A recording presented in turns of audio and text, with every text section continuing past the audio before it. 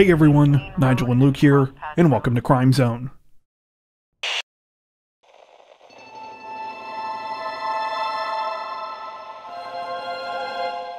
Authorities in Hinds County, Mississippi say that the search is on for a pair of escaped inmates this week after they and two others broke out of a local county jail at the end of last week. According to reports, the incident began sometime on the night of April 22nd when four inmates at the Raymond Detention Center managed to breach a cell and part of the roof of the facility. It's believed that they climbed up and out onto the roof, where they may have camped out for a short time before fleeing the jail and going their separate ways. While news of the jailbreak was quickly reported and the public was advised to take safety precautions, the first major update in the case didn't come until April 26th, when it was announced that one of the fugitives was dead.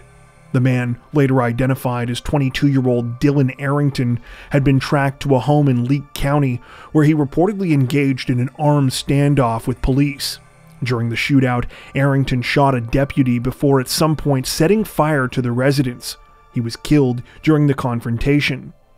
Though the injured deputy is said to be in stable condition, sadly, the same cannot be said for another of Arrington's alleged victims.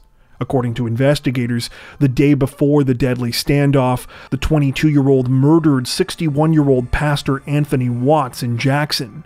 Tragically, it's believed that Anthony was shot multiple times by Arrington after he pulled over to help him at the scene of a vehicle wreck. After gunning down Anthony, Arrington reportedly stole his red pickup truck and fled. Following news of Arrington's death on April 27th, investigators announced that a second one of the fugitives had been located. This man, 51-year-old Jerry Raines, had managed to make it more than 400 miles to Houston, Texas, that was located after a truck he allegedly stole was found abandoned in Spring Valley and was traced back to Mississippi. Raines was found at a hospital in Houston Heights, where he reportedly went to seek treatment for a medical issue. He was arrested before he could be discharged. At the time of this recording, the remaining two suspects, 24-year-old Casey Grayson and 22-year-old Corey Harrison, remain at large. Currently, little information has been provided to the public about their possible whereabouts.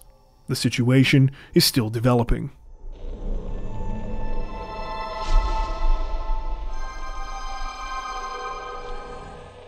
Authorities in Hendricks County, Indiana say that a 59-year-old woman is lucky to be alive this week after she was the victim of a brutal attack allegedly committed by her adult son. According to reports, the incident began at around 12:30 p.m. on April 24th, when police in the city of Brownsburg were called to a home on the 1500 block of Midnight Pass with a report of a stabbing. When officers arrived, they found 59-year-old Susan Early lying on the grass outside of her residence. She was being tended to by concerned neighbors who came running to help when they heard her screams. Disturbingly, Susan had a large kitchen knife lodged in her head, as well as several other stab wounds. Despite her grisly injuries, Susan was remarkably awake and alert, and was able to relate to police what had allegedly happened. She stated that her 31-year-old son, Kyle Braun, had beaten and stabbed her in her kitchen. Witnesses pointed officers in the direction that the 31-year-old had run after the attack, and he was arrested following a brief search. Susan, meanwhile, was rushed to the hospital in critical condition, where she underwent emergency surgery. While no definitive information is currently available about what motivated the terrifying incident, multiple sources have so far reported that Braun has a history of psychiatric and anger issues. He was recently placed in a mental health facility in Ohio while on parole for unrelated crimes, though apparently managed to escape after cutting off his GPS monitor. The last time he had been seen prior to this week's incident was March 23rd. Braun is now facing charges of attempted murder as well as 2 counts of battery by bodily waste after allegedly spitting on an officer during his arrest.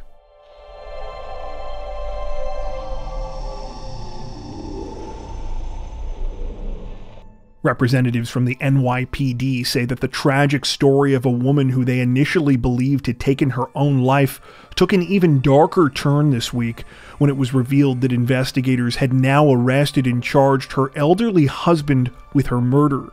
According to reports, the incident began at around 10:15 p.m. on April 23rd, when police were called to a residence on Blythe Place, near Cotter Avenue in Staten Island's Richmond neighborhood.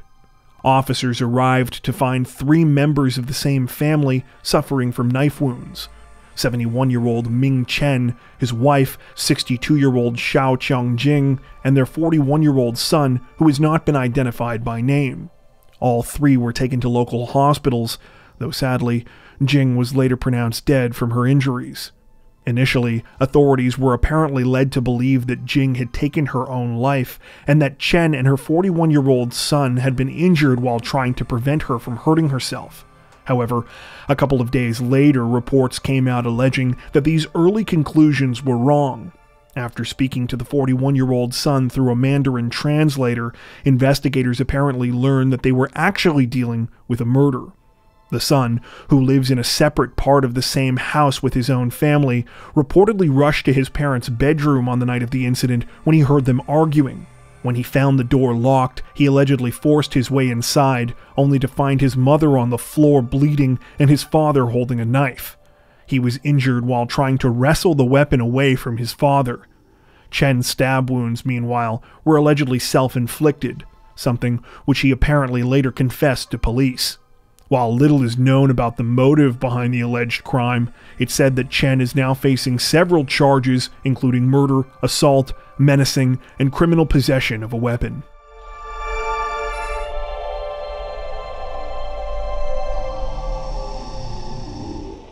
Authorities in Montgomery County, Pennsylvania say that 2 people have been arrested and are facing charges this week after they planned and carried out the chilling murder of a 35-year-old mother and beloved elementary school teacher in front of her young son.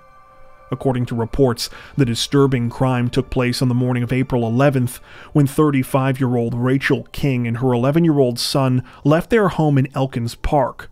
The pair got into their SUV and drove about 2 miles to a Dunkin' Donuts location in the Melrose Shopping Center. They were waiting in the drive-thru line when out of nowhere, a man walked up to the driver's side window of the SUV and fired 6 shots at close range. Sadly, Rachel died from her injuries.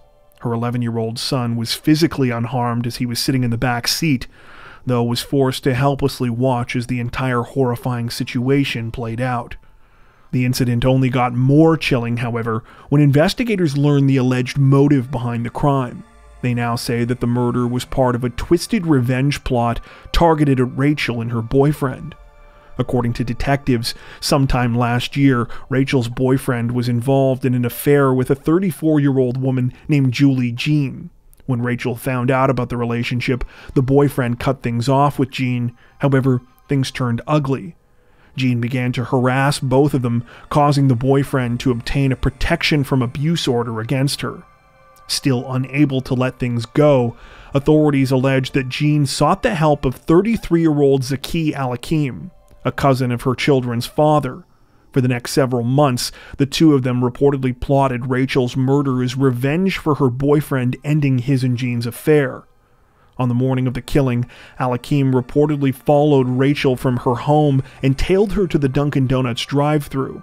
Once she was in line, he parked a short distance away, walked over with a firearm in hand, and allegedly shot her to death.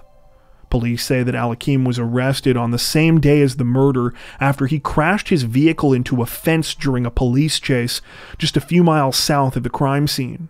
At the time, officers were reportedly trying to pull him over because his vehicle matched the description of one involved in another murder case that had taken place just a few days earlier. Alakim has now been charged in connection with that case as well. Following Alakim's arrest, detectives reportedly uncovered a wealth of incriminating evidence on his phone connected to Rachel's murder. This included photos of her, a Google Maps screenshot of her apartment, and text message communications with Julie Jean. Authorities allege that Jean tried to destroy evidence of these communications, deleting nearly 800 messages just 13 minutes before she was questioned in connection with the killing. However, police were able to recover most of them. At the time of this recording, Jean and Alakim have both been charged with first-degree murder, third-degree murder, and conspiracy. Al-Hakim has also been slapped with a further charge of possessing an instrument of crime.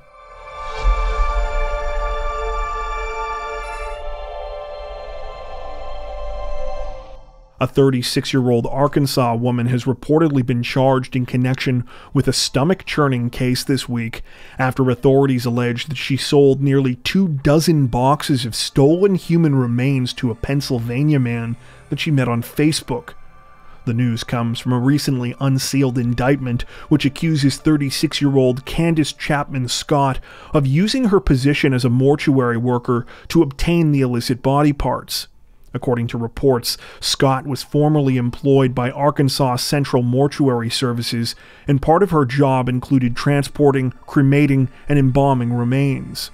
One of the funeral home's largest contracts is with the University of Arkansas for Medical Sciences, who send the remains of cadavers used by their medical students when their scientific use is complete. However, starting in October of 2021, authorities alleged that Scott began to steal some of these remains, selling them on the side for personal profit rather than properly cremating them as intended. According to investigators, Scott began the scheme by reaching out to a Pennsylvania man named Jeremy Lee Pauley. She reportedly met Pauley through a Facebook group dedicated to oddities. Her first message read, quote, "Just out of curiosity, would you know anyone in the market for a fully intact, embalmed brain?"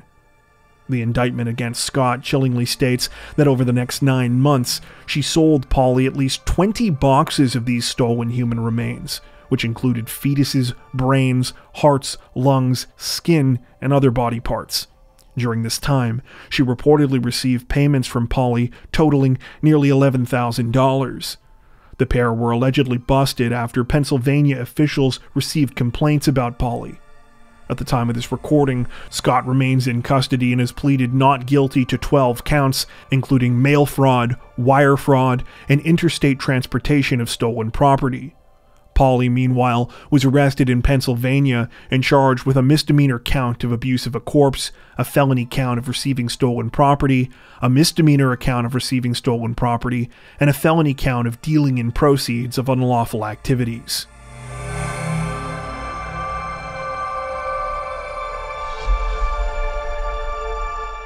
Authorities in Orange County, California say that a 46-year-old man is facing charges this week after he allegedly stole a forklift from a local construction site and went on a dangerous rampage. According to reports, the incident began at around 7 p.m. on April 25th, when police received calls about a man operating what appeared to be a stolen forklift in the city of Costa Mesa. The suspect, later identified as 46-year-old Matthew Shore, had allegedly taken the vehicle from a construction site on Rochester Street, getting it out onto the road by crashing through a chain-link fence. After taking a sizable amount of the fence with him, Shore proceeded to drive around on local roads, where he reportedly collided with a car and attempted to ram into pedestrians. Upon managing to shake the fence off of the front of the forklift, authorities say he drove onto the Pacific Coast Highway. Shore reportedly continued for about 3 miles until he stopped at a McDonald's location in Newport Beach. He was apparently arrested after illegally parking the stolen piece of construction equipment right outside of the fast food restaurant while he was waiting for his order of 2 McDoubles. At the time of this recording, police say that the motive behind the bizarre crime is unknown, though they do not believe Shore was under the influence of drugs or alcohol at the time of his arrest. He is now facing multiple charges, including vehicle theft, burglary, and felony vandalism.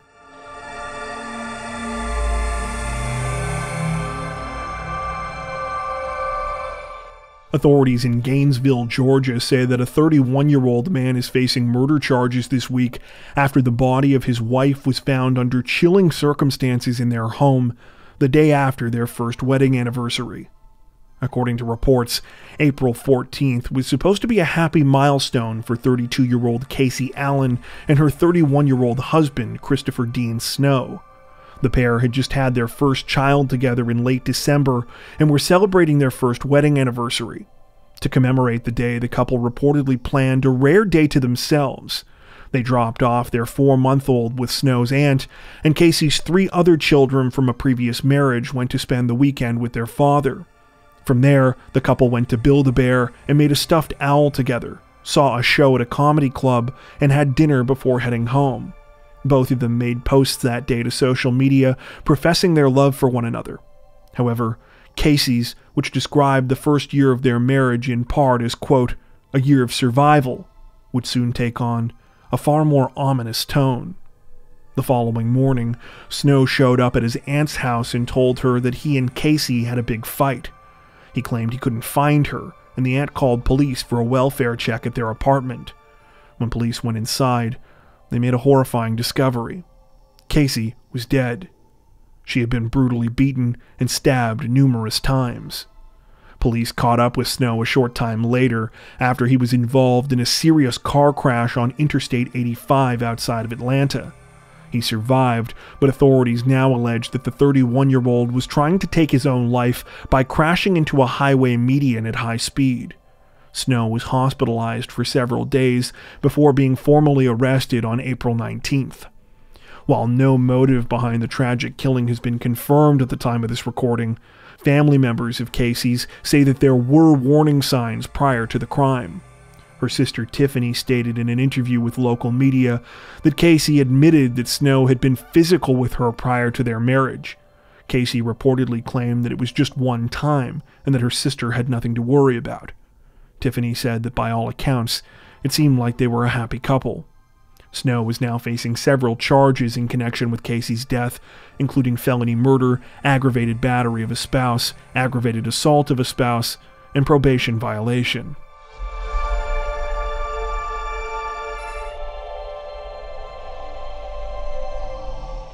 Authorities in San Jacinto County, Texas, say that they are on the hunt for an armed and dangerous man this week after he allegedly murdered 5 people in a senseless act of violence when he was asked by a neighbor to stop shooting his gun late at night. According to reports, the incident took place sometime before midnight on April 28th, when police in the city of Cleveland were called about a harassment claim in the Trails End neighborhood. They were on their way to investigate when a flood of further 911 calls started coming in, informing them that the situation had escalated. Multiple people had now been shot. When officers arrived at the scene, they encountered a horrifying situation. 4 people were dead inside of a home, and a 5th, an 8-year-old boy, needed to be airlifted to a nearby hospital. Sadly, he also died of his injuries.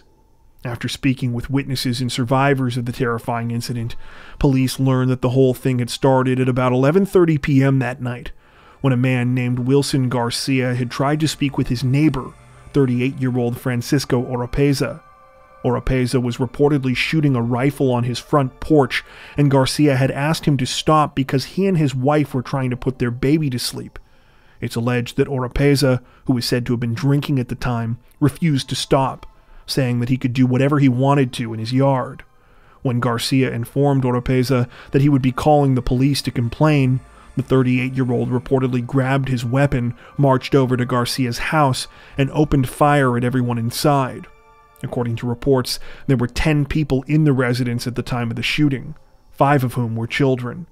The victims have since been identified as 21-year-old Diana Alvarado, 31-year-old Julissa Rivera, 18-year-old Jose Casares, and Garcia's wife and son, 25-year-old Sonia, and 8-year-old Daniel. It appears that Garcia was the only adult who survived the unimaginable ordeal. Apparently, he managed to escape thanks to one of the female victims, who urged him to jump out of a window of their house. By this point, Garcia's wife had already been killed, and heartbreakingly, the woman reportedly told him that his children needed at least one parent to survive. It's said that 2 of the female victims were killed while trying to protect the kids that were in the house. Though police were initially able to track Oropeza to a wooded area about a mile from the crime scene following the shooting, frustratingly, it appears that at some point they lost his trail. At the time of this recording, the 38-year-old remains at large and is the subject of a massive manhunt. Anyone with information concerning Oropeza's whereabouts is encouraged to contact police immediately. He is considered armed and dangerous, and members of the public are being cautioned not to approach him. Before we wrap up, we'd like to take a second to give a huge shout out to everyone who has made it this far into the video. Seriously, thank you so much for watching. If you found today's upload interesting and informative, we'd be honored if you consider liking and subscribing, as well as hitting the notification bell and selecting all notifications to stay up to date with our latest releases. If you're looking for additional ways to help support the channel, we'd love to have you join us over on Patreon. Patrons get ad-free and early access to all of our content, as well as 4 additional stories per week for each of our Crimes of the Week and Crimes of the Week International videos. You can learn more at patreon.com/crimezone, where you'll also find some of the fine folks whose names are currently on screen. All that being said, we understand that not everyone has the means to support financially, and that's totally okay. We appreciate every like, sub, share, and comment that you send our way. Once again, thanks so much everyone, and take care.